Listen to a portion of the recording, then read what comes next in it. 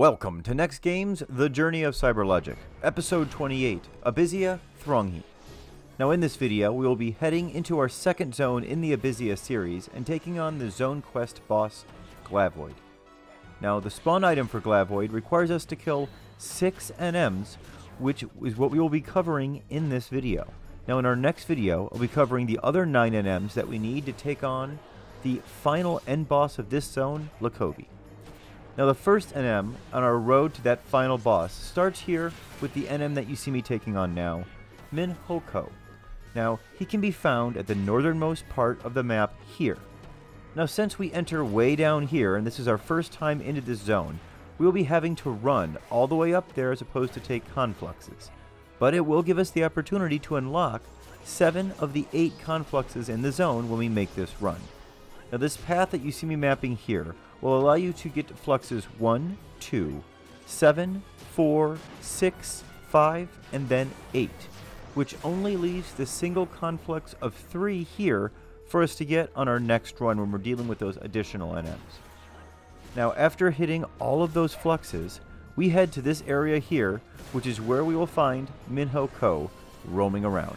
Now after this boss is killed, it can take up to 30 minutes for him to respawn, so you want to be sure to get that key item on that first kill, or you'll have to wait up to that amount of time to see him again.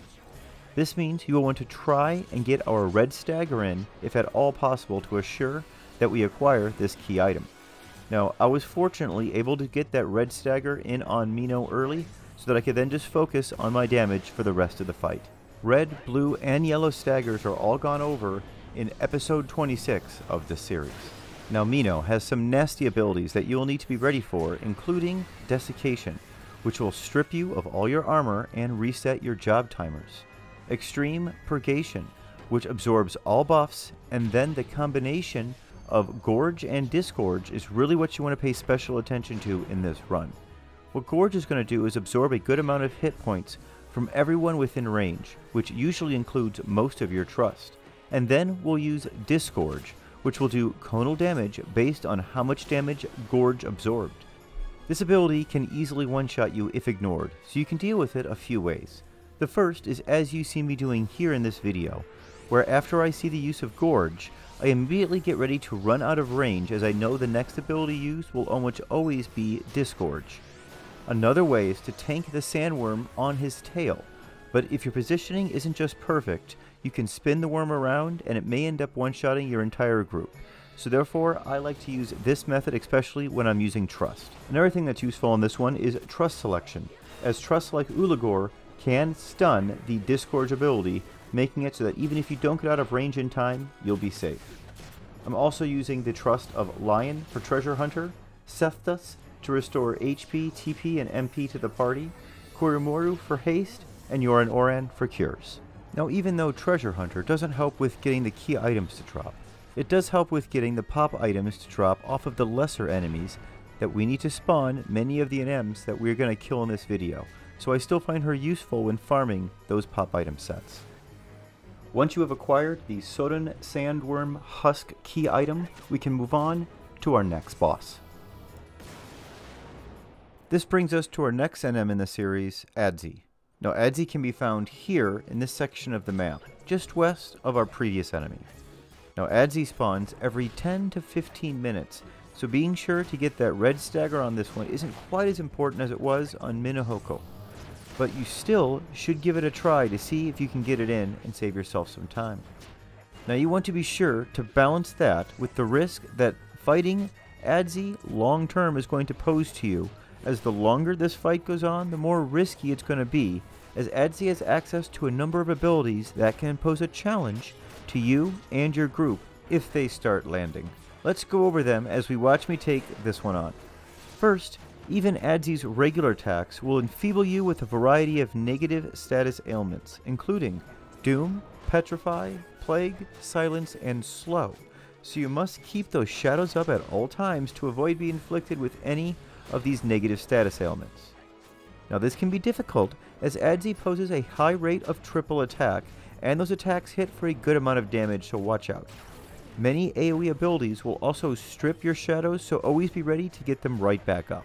Now emetic discharge can also be used, which will transfer all of the enfeebles on Abyssea to everyone in range as well as strip your shadows, so be sure not to put up any enfeebles on her that you wouldn't want on yourself.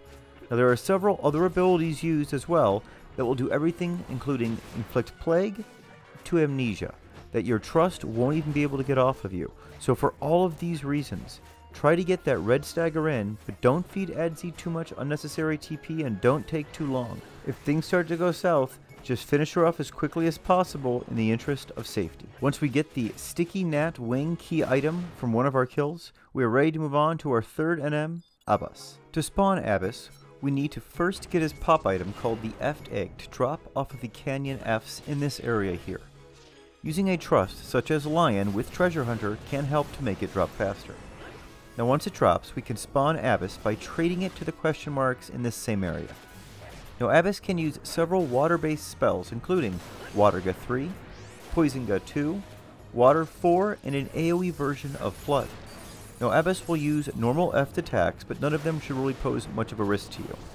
Now when Abyss dies, you should receive the Quivering Eft Egg pop item. You now want to head to this area here to the north near Flux number 4 to kill Cluckatrices until you get the Cockatrice Tailmeat pop item to drop. Again, using a trust with Treasure Hunter will help you to get this drop. Now once in hand, trade both the Cockatrice Tailmeat and the Quivering Eft Egg to the question marks here at this location to spawn Abyssea-Tahrongi. Now Abyssea-Tahrongi is a Cockatrice type mob that has a few things you will want to look out for. First, melee attacks will poison you with a potent 150 hit point per tick poison. Now as long as you have a reliable healing trust out like Yoran Oran, they should be able to quickly get this off of you and make it a non-issue. In addition, once Baleful Gaze goes off, the enemy's attack will be boosted by a substantial amount for a period of time, so you want to be sure to have a healing trust out again like Yoran Oran, who will get that petrification off of you as quickly as possible so that you can get your shadows back up if necessary to avoid these highly damaging attacks. Now Abyssea-Tahrongi also has access to Contamination, which will remove all of the enfeebles currently on Abyssea-Tahrongi and transfers them to anyone in range. Now you want to be sure to keep your shadows up and you'll be able to avoid any of these enfeebles hitting you, but your trust will still be hit by them, so be sure not to put any enfeebles on the NM that you don't want to be inflicted upon your trust. Now this fight normally isn't as long as you're seeing it take in this video, but I was trying to get the red stagger to ensure the key item dropped, but after going through all of my available weapon skill options, it was unable to be triggered. Fortunately, the key item dropped anyway, giving us our third of 4 key items needed to spawn Glavoid. Now the final key item is received from the boss Muscalit, who is spawned up here in the north. But before we can spawn him, we need to get both of the pop items needed to do so. The first can be gotten in this area here, just north of our previous NM. We need to kill Jaguar Andes in this area until we get the Shocking Whisker to drop from them. Treasure Hunter once again will help out with this. Now once it drops, trade it to the question marks nearby here to spawn the NM Tefnet. Now Tefnet is a Corel type enemy that you will want to kill as quickly as you can. This is because he has access to 2 nasty abilities that can quickly end your run. The first is Blink of Peril, which will lower your hit points to a critical level, and if your shadows happen to be down, he can end up finishing you off with a single round of attacks. The second ability is Mortal Blast, which instantly kills you. Now both of these abilities can be avoided if you simply turn around when the ability is going off. However, you can often be locked into animations such as during weapon skills that will prevent you from turning around at certain times. So that's why you normally just want to finish this one off as quickly as you can and be ready to turn if you see either of those 2 abilities being readied. You also do not need to worry about getting the red stagger in on this one, as you're only after the Smooth Whisker pop item that he will drop upon death. Now with Whisker in hand, we now turn our attention to the second pop item. We can get this by simply killing manticores to the east in this area here. We're trying to get a Resilient Mane pop item to drop. Once it does, we need to head to this location here to spawn Muscalit by trading the Resilient Mane and the Smooth Whisker pop items to the question marks here. Fighting Muscalit can be a bit of a challenge as he likes to spam the Heat Breath ability. Unlike other manticores, he will instead turn into a random direction before using it and then hit everyone in that conal range with it. This means your trust are going to often get hit with it. Try to spread out as a group around him so that the heat breath only hits a few members of your group and not everyone at once. Now the heat breath can hit for a substantial amount of damage and have the ability to wipe your trust in a single hit, so be careful. In addition, as the enemy's health drops, the frequency at which they are used and how many times they are used per ability phase goes up. This will make it near impossible to trigger a red stagger under the 50% health mark, so try to get it in as quickly as you can at the start of the run. In the example you're seeing here, I took too long attempting the red stagger, and it led to all of my trust being wiped out by a heat breath under that 50% health mark. I fortunately still was able to get the key item to drop upon his death, giving us our fourth and final key item for the Glavoid. Now the Glavoid fight is a painful one and can take a very long time, so you want to be sure to have plenty of time left on your timer before spawning him. Now once spawned, I like to bring him over to this location here to fight so that I can avoid any ads during this lengthy run. Now this is the most timing specific NM we've encountered in our journey yet, so you'll need to pay close attention to what's going on at all times. Let's go over all the things that we will see when taking this one on. First is the frequent use of Blood Weapon. He will start using it at 75% health, and he can use it an unlimited amount of times beneath that. In addition to that, under 50% health, the use of Blood Weapon has the chance to reset hate, and under 25% health, Blood Weapon will always trigger the loss of hate. In addition to that, every time Blood Weapon is used, he will gain an immunity to either physical or spell damage for 30 seconds, slowing down your run. In addition, during the readying of any TP ability, he will absorb all physical damage and gain a powerful Stone Skin effect that is based upon how much damage he's absorbed since the last use of a TP ability. Glavoid will also use earth-based spells, including Sloga, Stonega, and Quake 2.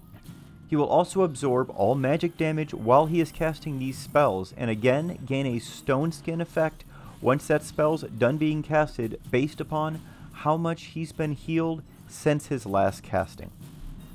Next, let's go over the next abilities that you're going to be seeing. Extreme Purgation is the first we will go over. It is a very large area of effect and will drain large amounts of hit points from anyone in range. It can also absorb status effects, buffing Glavoid over time. Now this ability will also of course greatly boost the Stone Skin effect the next time that Glavoid uses a spell or ability, so keep it in mind. Next is Desiccation.